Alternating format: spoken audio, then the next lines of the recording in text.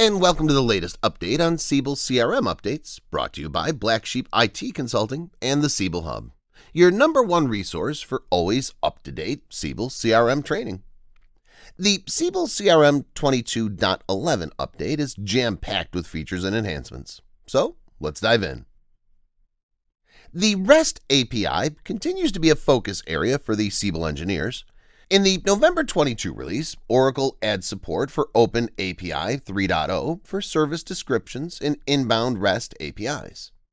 In the test automation realm, we now find support to run multiple test executions in parallel on a single machine, along with the ability to send requests to the Siebel inbound REST API from steps in a test script. Product administrators can rejoice. A new responsibility bestows the bearer with super user powers to unlock versioned objects that have been locked by another user. Other interesting enhancements in 22.11 include the enforcement of using an integration workspace other than main as the parent for the optional repository upgrade utility, and the disablement of personalization and runtime events for automated SiebDev CLI executions. OpenAPI 3.0 is the quasi-standard for RESTful service descriptions.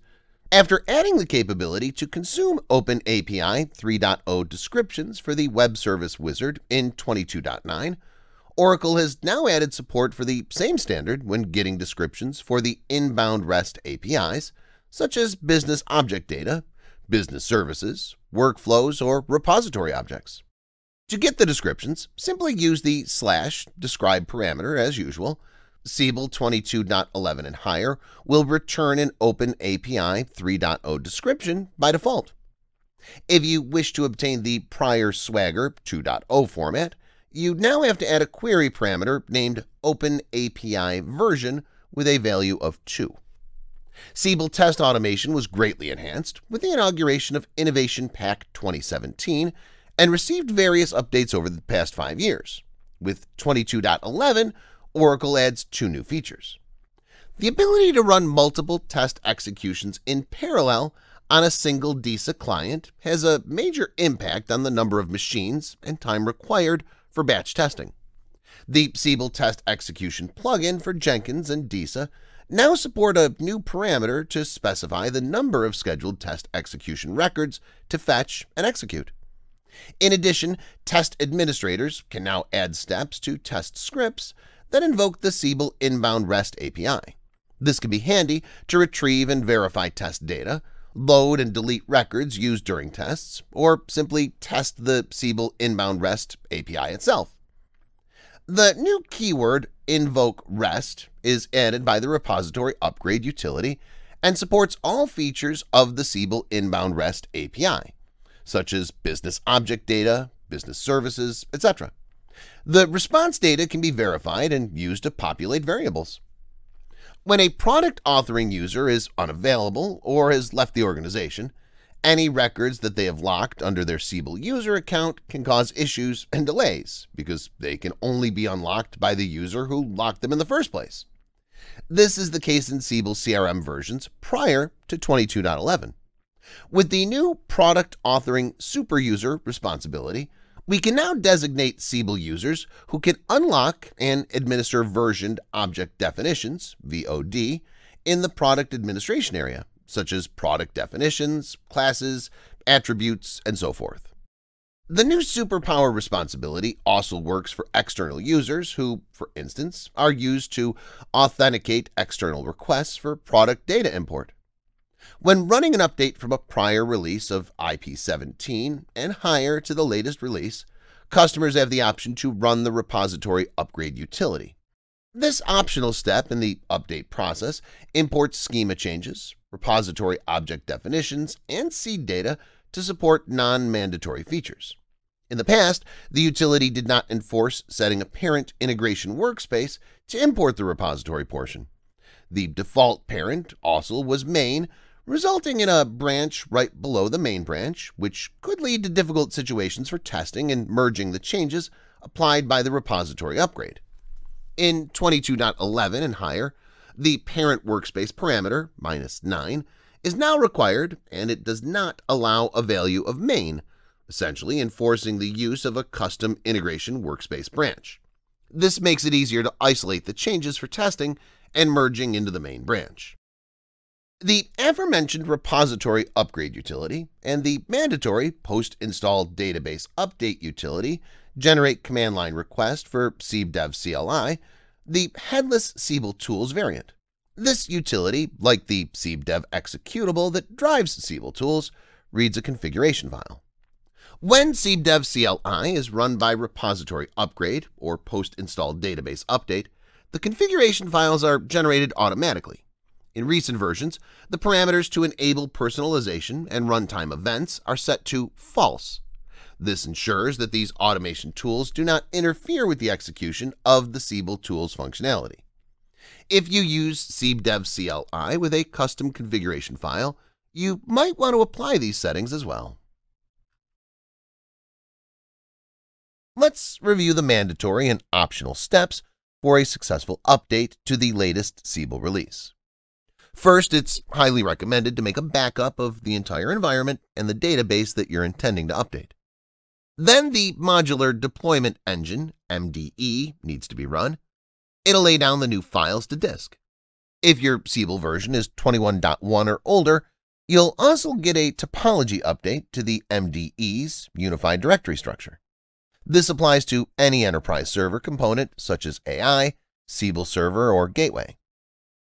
It's also mandatory to run the post-install database update, which can be run automatically as part of the MDE or manually after the MDE is finished copying the binaries. This has to be executed once per database and applies schema changes and imports seed data and OpenUI manifest data into the target database. Make sure to check the post-install DB update HTML report and the log files and rerun in case of errors before you continue. There are also optional steps which might or might not be applicable to your situation. The repository upgrade utility is optional. It can be run only against a development database. It should be run only if you intend to uptake the so-called non-mandatory changes made by Oracle. The repository upgrade utility will import schema changes, import seed data, and OpenUI manifest data, as well as create a developer workspace under an integration workspace named int_Siebel_update. In this developer workspace, the repository upgrade utility imports the repository artifacts. Developers can then inspect and test the Oracle manufactured objects and subsequently deliver them into your main branch or your any integration branch. The release notes contain configuration instructions which you might have to apply in your development environment if necessary. There are known issues reported in the release notes as well, so make sure you understand and apply the workarounds if necessary. And finally, there's a bunch of non-repository administrative changes which you might have to take care of. The complete update process, with all required and optional steps in green and gray respectively, is depicted on the diagram. Here we can see the update process for development environments, where the fast track to a successful update is as follows. Take a backup, run the MDE, run the post-install database update. If you have no repository upgrades, configuration instructions, or administrative changes to implement, you're done. If you need to execute the non-mandatory repository upgrade or apply configuration instructions, you have to do that in the development environment and test and deliver these changes. If you have any administrative changes on your to-do list, you have to implement them as well before declaring success. The same is true for test or production, also known as RR environments, where the update process is a little shorter. The mandatory steps are the same. Back up your environment, run MDE, run post-install database update. If there's nothing else to do, you're done. Of course, you have to repeat the update process for every Siebel instance. If the DR update included repository changes, you have to use the migration application to deploy the new and updated artifacts from the development environment to the runtime environment. Similar to the DR environment, you might have some administrative changes on your checklist that you need to execute before declaring the update complete. What if your Siebel CRM version is Innovation Pack 16 or older? Let's take a look at the path for an upgrade from a version prior to Innovation Pack 17 to the latest and greatest release. If your current Siebel CRM version is below IP17, you find yourself in the lower portion of the diagram. This means that you have to conduct an upgrade project to get to the latest Siebel release. The duration of a Siebel CRM upgrade project is measured in person months, sometimes person years. The project complexity and duration are tightly coupled to the number of customizations you've applied over the years and also to the age of your Siebel application. In a nutshell, the more time and money was spent on customizing Siebel, the more time and money will have to be spent on the upgrade. If you come from a very old Siebel release, such as Siebel 7.5, you have to execute a two-step upgrade. One-step upgrades are supported from 7.8 up to 8.2. Upgrades from these ancient releases also require a migration from the ActiveX-driven high interactivity client to Siebel OpenUI. If you're on a younger version, such as Innovation Pack 13 to 16, you're on the Incremental Repository Merge (IRM) track, which is still a lengthy process but much more streamlined. You might not even have to migrate to OpenUI as you're already using it. Upgrade projects are conducted using an installation of latest Siebel CRM release available at the time you start the project. If you already ran a successful Siebel upgrade to IP17 or higher, you no longer have to run a lengthy, costly upgrade project. To get from a post-IP17 release to the latest available update, you only have to execute the aforementioned update process. The real benefit of Oracle's continuous release model is evident here, as the update process will at most take a few person days. Are you planning to update or upgrade to the latest Siebel release and are in need of more information on what changes you have to expect? Look no further.